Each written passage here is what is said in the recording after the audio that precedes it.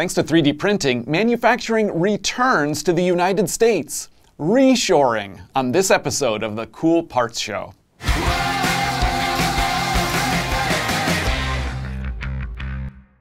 This episode of the Cool Parts Show is brought to you by Carpenter Additive. We're at the company's powder production facility in Athens, Alabama. Specifically, we are standing on top of the Z1, the company's largest vacuum atomizer for producing metal powders. Want to know how to make metal powder for additive manufacturing? Stick around after the episode. I'm Pete. I'm Stephanie. Welcome to the Cool Parts Show. This is our show all about cool, unique, interesting 3D printed parts. And Pete, it looks like maybe you stopped at the hardware store on your way in today. Kind of looks like that, yeah. So this is a retail product. It is made for contractors. Bigger picture, this is also a reshoring success story. Manufacturing coming back to the United States thanks to 3D printing. Okay, so I really like where this is going, but let's get specific. What is the part? Right, so the part is, this is the DustBuddie for demo hammers. This is made by Dustless Technologies, based in Utah. Dustless makes wet-dry vacuums, and more significantly, maybe what they're better known for is the accessories for wet-dry vacs. They make accessories that can connect your vacuum to power tools, grinders, and in this case, to a jackhammer. Controlling dust is becoming more and more of a concern during demolition, particularly with certain types of materials. This is a way to connect your vacuum to your jackhammer and be clean while you're jackhammering. How was Dustless making products like this up until recently? Dustless makes some of its components in the US, but the largest share of parts that go into its products are polymer, made through molding, made through injection molding. A lot of those components are made overseas, and most significantly, the tooling for this molding work is almost exclusively made overseas. Tooling, a mold tool, a significant item of hardware, of capital investment necessary to get started with injection molding. And for Dustless, the mold tooling was largely a cost driver. This is a company that sells some of its stuff in stores. It sells to consumers. It's in Home Depot. And so its products have to be available at the kind of prices that consumers expect. And for Dustless, this left them going overseas for mold tooling where it could be made less expensively. This was never a situation, a predicament that the company was satisfied with. There were challenges to this. Why don't I introduce the CEO of Dustless, Spencer Loveless. He can talk a little bit about the company and the challenges they faced with manufacturing. So Dustless is it's a family company. We've been around for 40 years. And my dad invented a vacuum for taking ashes out of wood stoves. That evolved to a wet-dry vacuum, which you see behind me today. And that evolved to different dust collection attachments for tools. So we make attachments for jackhammers, attachments for grinders and skill saws and reciprocating saws and just all types of different products, all based in the US. So most of our products are made through injection molding. It's been, injection molding's been around for 100 years and it's a very tried and proven technology. Many of the drawbacks that we see with injection molding are the agility to go to market very, very quickly. The moment that we cut steel and we start producing a product, almost every single time we always wish there was something we could change on that product. And so we're trying to get away from that being stuck to a very hard tool and be very agile to meet our customers' needs in the market. Okay, so Spencer just described some of the pain points that we've heard from other manufacturers that make plastic parts. These are things that Dustless has been experiencing for years and years, but in the last couple of years they have made this pivot toward 3D printing, and I wonder if you can just talk a little bit more about that. How did they make this transition? He is this example of this type of manufacturer. of which there are so many. These companies who recognize that additive manufacturing is the future of their production or is some part of the future of their production, and they're watching it. They're watching the technology, they're watching for the right moment to jump in. The technology is changing and moving fast. And Spencer was watching, and he saw the right moment, or nearly so. The technology advanced just in those couple years, and it came to the point where, yeah, it was close enough, and he wanted to commit. And the kinds of things that he was looking at, they were cost per part, and material availability, and the scalability of production in case Dustless really ramped up with this method of manufacturing. I want to let Spencer elaborate on that. So when we first started exploring 3D printing, we had 3 key elements. The first one was cost. We have to be very competitive with cost. An injection molding pellet for an ABS or a polypropylene, it costs anywhere from $1.50 to $3 depending on your fill. And so $3 to $1 a pound, the cost had to be there. The quality has to be there. Most of your products that you get injection molded are very good quality. The surface finish is great. It's consistent. You can do it over and over again. And the third one was the scalability. When you say, great, your injection mold's done and I need 1,000 pieces, or I need 10,000 pieces, or I need 100,000 pieces, you can scale that once your tool's done and once you've already paid for that. And 3D printing, that has been a hinderment, and it's still getting over it today, but it's been, how do we scale this? If I want one product or I want 1 million products, how do I scale it without breaking the bank? So Spencer was asking these really good questions about scalability and materials and the process consistency, and he was looking for a 3D printing solution, and it seems that he must have found one. Can we talk about the 3D printing technology and the materials that are being used? Right. Process and materials are both important. The 3D printing process, DLP, digital light processing. Yeah, okay, so the printer is where you're curing liquid resin to build up the part, photopolymerization. Right, and the material is also really significant. So this tough, flexible, rubber-like material that was produced through 3D printing, this material was developed by Adaptive 3D. And the material is a vital consideration, and Dustless did a lot of material testing before committing to 3D printing for this product, because it's going to be used with a jackhammer, and it's going to be used by contractors who've got a lot of work to do and aren't going to be terribly gentle with their equipment. And so finding this tough, resilient, rubber-like material was really the crucial breakthrough. So this product has been manufactured in this material on DLP machines from EnvisionTech at Adaptive 3D, and then more recently it is manufactured at Dustless on a DLP machine from Karima. That gets at something that you said earlier. You talked about this as an example of reshoring. Dustless brought manufacturing back to the US, but it's a little bit more than that. They actually brought manufacturing in-house in a lot of cases. And I wonder if you can talk more about that. Like, what does it look like for a company that's used to working with suppliers to actually bring their production in-house? Oh yeah, I so want to talk about that. So Dustless did sort of final stage assembly. That's what they did.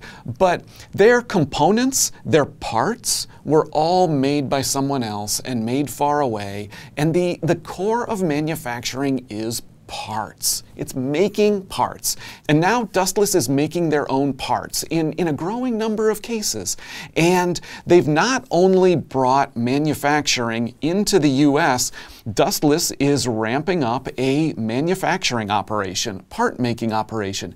They have hired a manufacturing team. They're adding employees in their community now focused on overseeing this 3D printing capacity, this production capacity that is making components like this and a whole lot of other stuff too. Okay, so that's really cool. Like, this is not just a reshoring story. It's a story about a company that, as you say, was doing the final assembly, and now they're able to design their products, print them very close by, assemble them, and really sort of control that process altogether. And it's about design and manufacturing living together and making one another better. Dustless is now free to tweak the design and elaborate the design and customize it and tailor it and adapt it and continue to innovate and elaborate the product line, serve more and more variety of customers and more variety of niches, all because the product is no longer tied to a particular geometry that is carved into this expensive hardware mold tool. So looking over the short horizon, we see Dustless being able to produce at least 100 components via additive manufacturing. The parts that we're going to be producing for Dustless are all vacuum components. Our goal, you can see this vacuum I have here behind me, is the molds for that were $750,000 40 years ago. That would be over $1 million investment today. But we are working on solutions that we can actually 3D print a vacuum is the goal, so that we don't have to invest $1 million in tooling, but we can invest $1 million in a 3D printer. Long term, our goals are to have carbon fiber mass production, rubber mass production, hard parts mass production, large format mass production, and offer it to all these manufacturers that had the same problems and have the same problems that we have at Dustless. So Spencer mentioned offering these services to other kinds of companies, and Dustless is still pretty new to 3D printing. So I just wonder, do they have enough work right now to fill their 3D printing capacity? Sort of.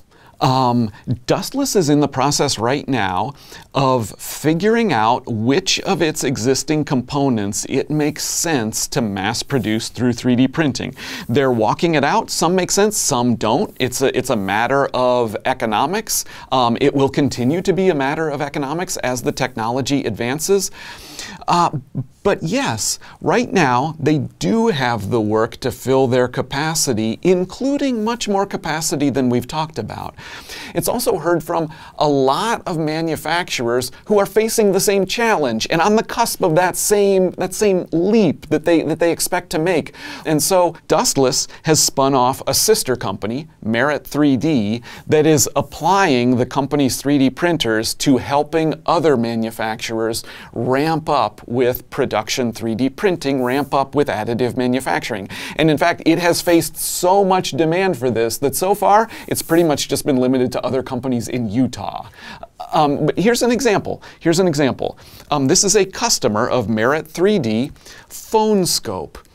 PhoneScope makes smartphone cases that can connect the phone to lenses, telescopic lenses, microscopic lenses, basically let your phone's camera do a lot more. And PhoneScope, until now, has been limited only to serving really popular phone models because they were molding. They were injection molding, so they could only serve phones of sufficient volume that could justify the mold tooling. Now, thanks to 3D printing, thanks to working with Merit 3D, PhoneScope can serve any phone variety, any smartphone variety, even really obscure, unpopular smartphone models. If you order a case for that phone, PhoneScope will just have it 3D printed. Yeah, so in the one case, like Dustless is a great example of getting away from mold tooling and bringing production closer to home. And PhoneScope actually kind of takes that a little bit further and gets to the smaller batch sizes and the customization and some of the other benefits from 3D printing. Yeah, totally true. So you ready to wrap this up? I guess so. So this is the DustBuddie from Dustless Technologies. It's designed to capture dust during jackhammer operation. And until pretty recently, Dustless was making most of their polymer components through injection molding, mostly through suppliers that were overseas, and basically focusing on the design and the final assembly at their facility. But now, through 3D printing a couple of different systems that work with DLP, digital light processing technology, they're able to make products and parts like this much closer to home, either within their own facility or through adaptive 3D and their relationship there. And so Dustless is realizing all of these benefits with being able to change the design of the product, to work really closely between design and production to refine the product, make it better, and they've been able to reshore a lot of their production through 3D printing. But it's actually a little bit more than that. They're realizing all of these great benefits with this technology, and they're now also serving other outside customers like PhoneScope through Merit 3D. So this is a great 3D printing story. It's a great win for additive manufacturing for this one company. But what I really like about it is that Dustless is also kind of evangelizing for this technology. They're spreading the benefits around and spreading the knowledge. We've got a much more detailed article about Dustless, about the 3D printing wins, about where the company is at with 3D printing. We will link to that in the show description. If you've got a 3D printing win, don't keep it to yourself. We want to know about it. It might end up being an episode of the show. Tell us about your cool part. Email us, coolparts@additivemanufacturing.media. If you like the show, we hope you'll subscribe, leave us a like, leave us a comment. You can watch all of our episodes at thecoolpartshow.com. Thanks for watching. This episode's brought to you by Carpenter Additive. We are at the company's powder production facility in Athens, Alabama, and we are standing on top of an atomizer.